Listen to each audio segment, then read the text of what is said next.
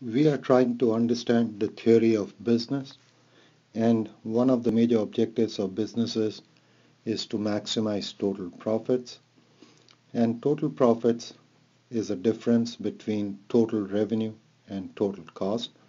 And when the firm tries to, or a business tries to maximize total profits, it tries to either maximize total revenue or minimize total cost, or try both of them at the same time.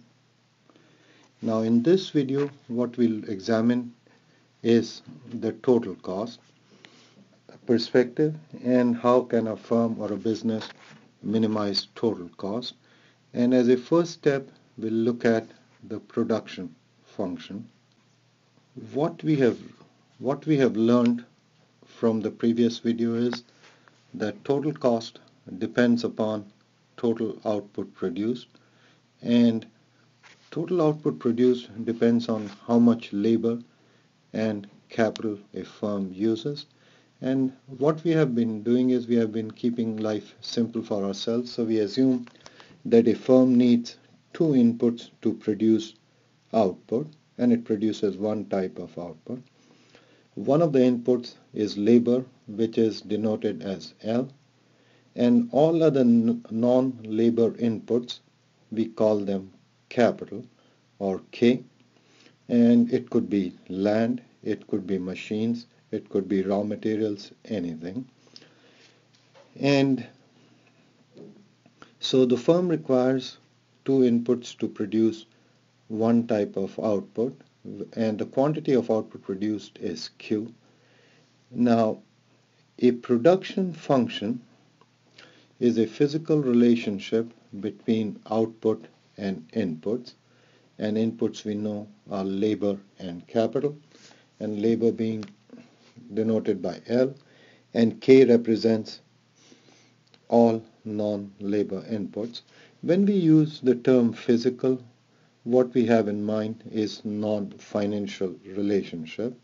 How many machines, how many workers we require, say, to produce 100 shirts, and things of that nature. And this production function can be represented in a compact fashion like this, where Q is a function which is denoted by F of labor and capital. Now this small f is given to us by engineers or and technologists. They will tell us how many machines and what type of machines we need and how many workers we need to produce, say, certain quantity of shirts or something like that. So this is what a production function is, and the specific amounts of labor and capital required to produce a given level of output is given by technologists or engineers. For example, a production function could be given to us as 5K plus 10L, a specific form of production function. And, and what this is telling us is the following. Suppose K equals L equals 1. How much output will be produced by the firm? It will be 15. When we use 2 units of labor and 2 units of capital, how much output will be produced by the firm? It will be 30. So in this way, this is a very simple example of what a production function may look like, and this information will be given to us by engineers or and technology. Before we examine production function in greater detail, let us distinguish between what we mean by short run and what we mean by long run. Now, in economics, we distinguish this not in terms of months, years, or days. It is simply a time period in which inputs can change or cannot change. In the short run, we assume that at least one input is treated as fixed and the other one can be variable. So, and since we are looking at two input case, we will assume labor is the variable input, and we'll do this all along input, and capital, which is non-labor input, is the fixed input.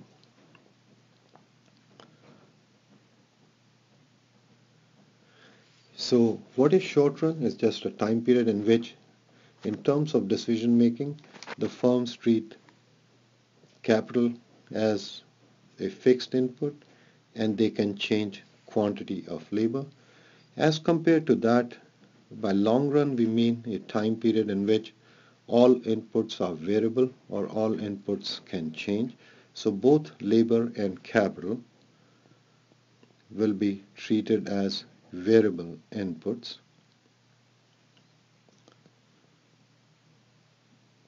Now the best way to understand this is to look at a real world example. Suppose you are looking at a business called Pizza Hut located in your town, and on a weekly basis what the manager does or the owner does is decides how many workers to hire and when, but then it treats the building, the machines like ovens, furniture and all that as given, so they'll not try to change that part. The only thing they can vary is the number of workers. So they are making short-run decisions. When the management of Pizza Hut decides not just to vary the number of workers but could also change the location of the business outfit, or could also change the way the building looks, they may change the furniture or they may change ovens. So when they are making decisions like that, we consider this to be a long-run phenomena. So once again, in the short run, we treat at least one input as fixed, and in the long run, we treat all inputs as variable. Now consider the following example of a production function in the short run. The exact form of the production function is given by engineers or in technologists. And since we are looking at the short run phenomena, labor is the variable input which can change, capital, which represents non-labor input, is fixed. So here what you find in terms of this table, we are treating capital as fixed, so this amount doesn't change. There's 1 unit of capital all along. And the best way to visualize this kind of a table is consider a small farmer who has a plot of land, and so the plot of land is fixed in terms of size. How much wheat it grows depends on now how many workers the farmer employs. Now when the farmer employs no workers, nothing is produced on that plot of land. When the farmer employs 1 worker, how much output is produced on that plot of land? It is 5 units. When the farmer employs 2 workers instead of 1, the total output produced on that plot of land is 12. And in this way, this table is completed. So what this table gives us is how much output is produced when we use different amounts of labor on the same plot of land. And in the next slide, what we do is simply plot these points. So here is chart 1, where we have total output on the vertical axis and units of labor on the horizontal axis, and we plot the points that are contained in table 1 and we join them. So what we get is a curve, and this curve gives us the relationship between total output and labor. And so for obvious reasons, this curve is called total output or total product curve. And it's very easy to read this. When the firm or the farmer employs no workers, no output is produced. When the farmer employs 1 worker, 5 units of output is produced. When the farmer employs 2 workers, 12 units of output is produced.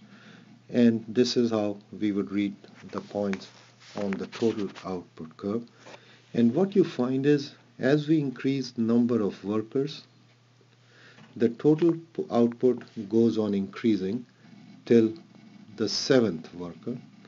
And then the contribution of the 8th worker, when we hire 8 workers, the total output produced falls from 42 to 40. Why does this happen? Think about it, and we'll get back to this point later.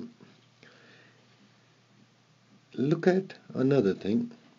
So this curve contains information about total output produced when we vary number of workers.